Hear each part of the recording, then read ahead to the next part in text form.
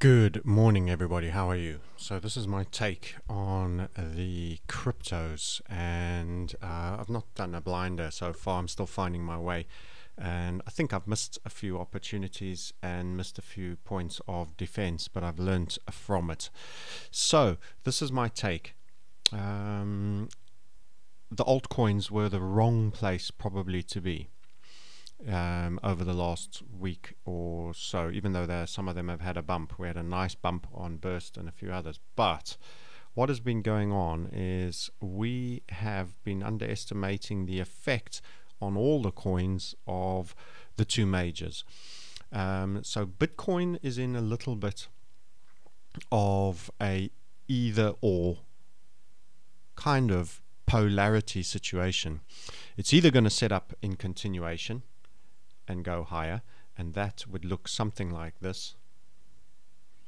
At some point, although this looks like it's got another dip down in it, but at some point it would need to get a really strong second impulse up, roughly to this very low volatility squeeze period where we capitulated from, and at least get back up and take back that line for a short while. Doesn't have to stay there forever, and then have a very moderated and relaxed pullback, and then once again go up, and then that would set up a potential continuation up move where we would have a nice little squeeze here, and you could go up. The risk side that I've drawn is the left shoulder, head, and right shoulder, and we had a very strong throwdown there, as you probably recall, and that was possibly a warning, where this may have even been the first warning, because we went into a very grind uppy kind of move. I wasn't super comfortable with how this was going up, and it was what we call a marginally higher high, so it comes from a lot higher up in the space. It came from here and then grinded most of its way and just went marginally higher than the previous high, which was over there, while this was parabolic from a lot lower down, and can remind you of that just with a little bit of a drag of the cursor.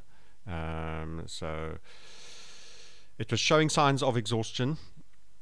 Has it had enough? Did it let off some of its seller's steam in here? Has it had enough? Not sure. I am biasing to concern here. So how do I do that? We're going to go Fibonacci. This rebound rally from that low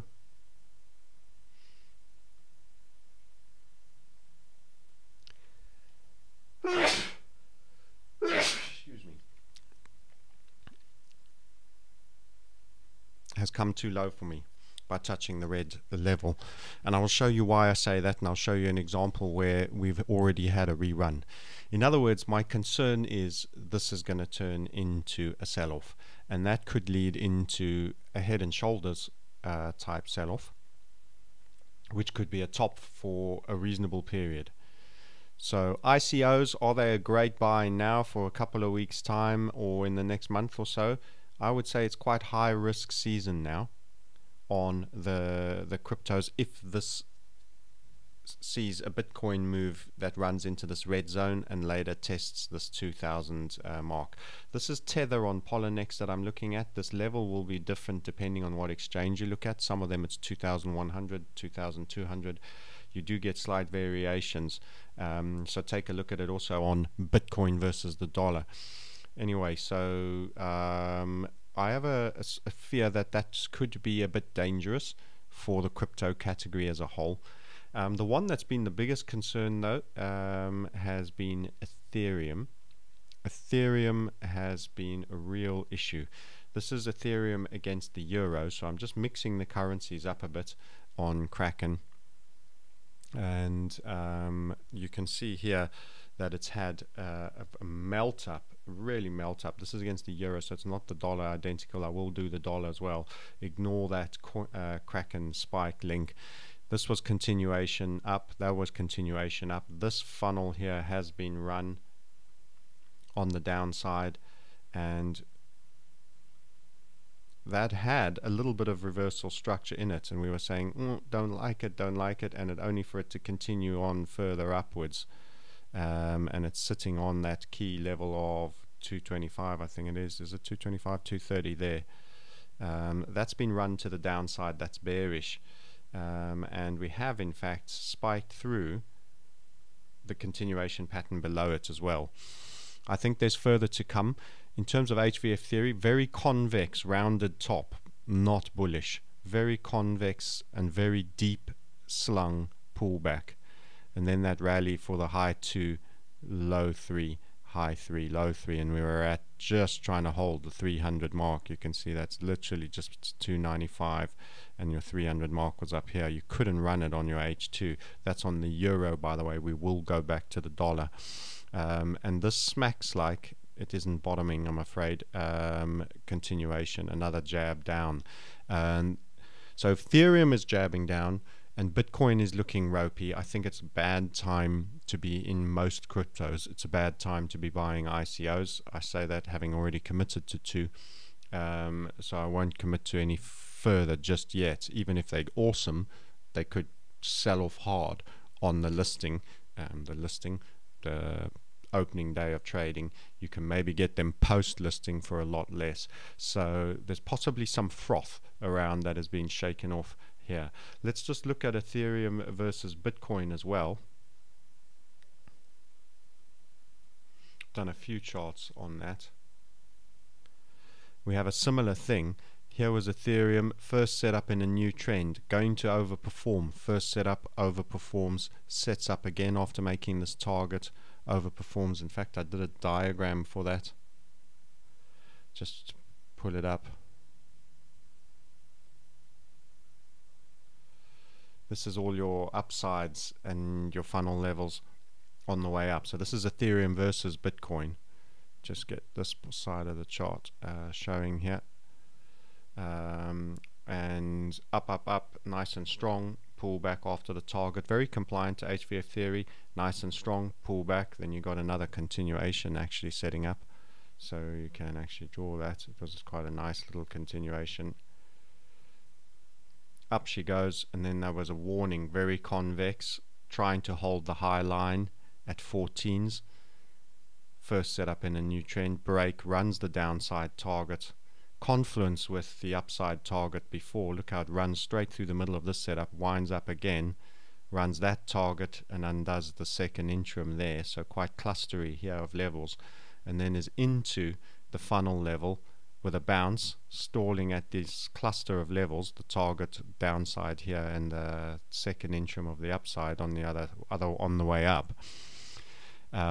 These kind of things, this is not bottoming. We aren't getting rounded bottoming. We're getting trying to hold a level. That would point, and I've just done a guesstimation little down leg to the next, another leg down here, which could challenge. So Ethereum is looking weak. Ethereum is kind of the king of the altcoins, and Bitcoin is the crypto king generally, from the way I've understood things.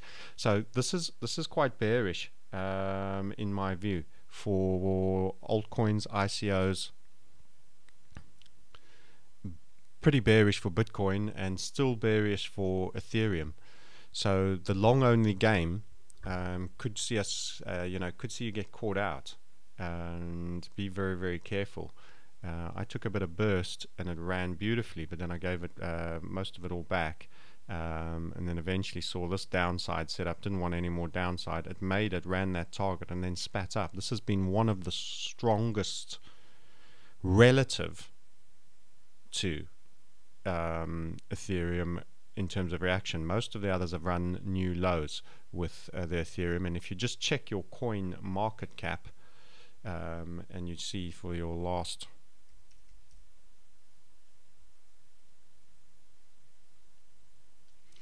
few days, you can see that most have been bearish. Now this is actually the best it's been in a while, but most are still bearish. There are a few that are minor up against the dollar now, and you've got ant shares, but we've actually had the top 30 all be red. As the 24 hours have rolled, we've actually had small amount of recovery. That's because Ethereum stopped going down.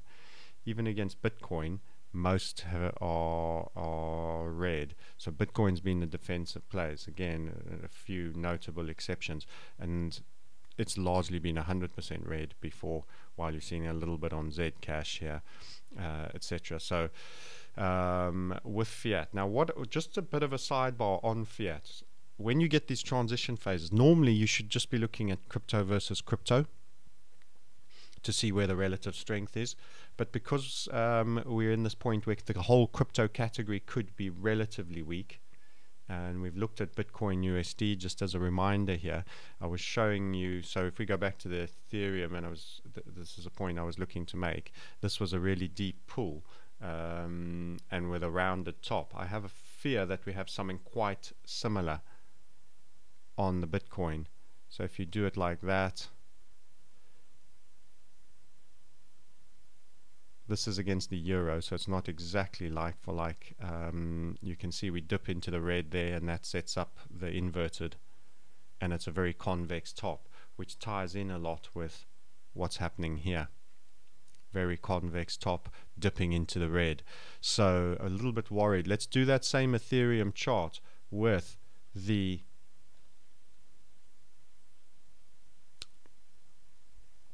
when I say worried, it's just you cut your cloth for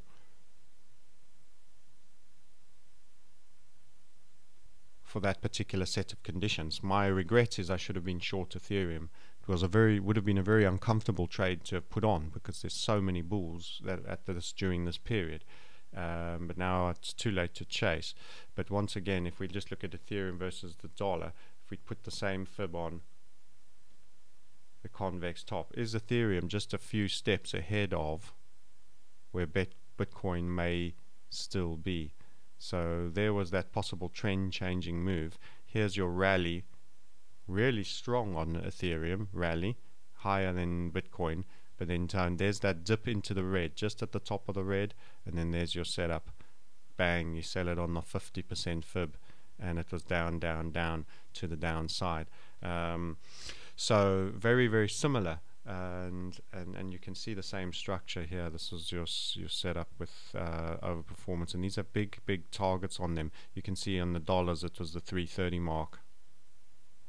It was lidded out there, just wasn't being allowed beyond, went really low vol and spilled. So my concern here is that the altcoins could have a difficult time. If Ethereum and Bitcoin are having a difficult time, ICOs may have a difficult time. This may be time for defense. It may be time for defense. It's not what people want to hear, but it's preservational. Those that are hodl, you've got to make sure how committed you are to hodl. But you don't want to hodl for a while, take a big loss, and then eventually can't hold anymore and get out, and then it rallies thereafter. You're either hodling or you're active. You've got to make up your mind, and if you're hodling, you've got to sign up for the full experience that you may get, which could be a sustained sell-off for a while in the crypto space. That doesn't mean that has to happen, and it's not what I'm predicting. I'm not predicting much. I'm just saying that it's not what I do. On probability though, there's continuation down. There's still a downside target to be made on the Ethereum dollar, and that will run that setup on the way down to that funnel level. So it's a logical place for it to rally. It hasn't made this yet, and I would say on balance of probabilities we would expect it to make that level. So there's that funnel, literally confluencing with the target. This is the magic thing about geometry and the HVF method, literally confluencing with the target. You won't be able to watch this and know how to do HVF theory. You need a course on a program. There's too much to it. But you can see there's a target down to this level. So a little dip through and a churn, you might get a little bit of a rally, and everyone will get back on the buy train if we then get a little bit of a rally after dipping through here. And that can be a little bit of a fake. It can go straight back then down and churn and wind up again for more downside. So when you get a first setup in a new trend, you never know when it's ended until you've had some proper reversals and a proper downside pattern start failing, and you're never going to get the first 5% of that move. And people will be quick to say it's all buy, buy, buy again, and running in here. And then you could get your next setup to the downside again. So that's the take, and I think it's going to have an effect on the likes of all the other alts. I was particularly interested in this one, which has the green profile of mining. It's shown relative strength burst, so I did like it. We did also look at Sizecoin, but that was interestingly saved literally on its funnel.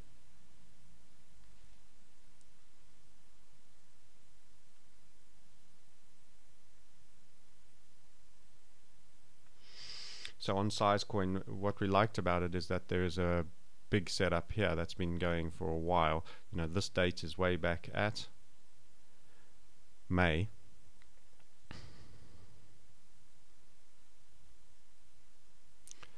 And so we have that as a low 3, and it literally is stood on that mark and supported, which is uncanny, but it's come all the way back down. So, will this target be made still, or did this sudden bear after Ethereum maybe just running a little bit ahead of itself put an end to the chance of these guys making it?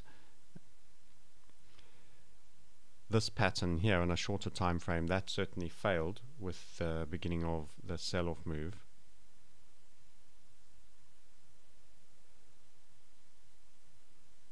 But if this level stands here, we could just wind up again. So if we get some strength out of Ethereum and Bitcoin and the downside, we could get this just give a shut up. So ignore all of these lines for now. I should have cleaned that. But this could just be an impulse with a sell-off, and it stood. But on balance of probabilities, I'd say no.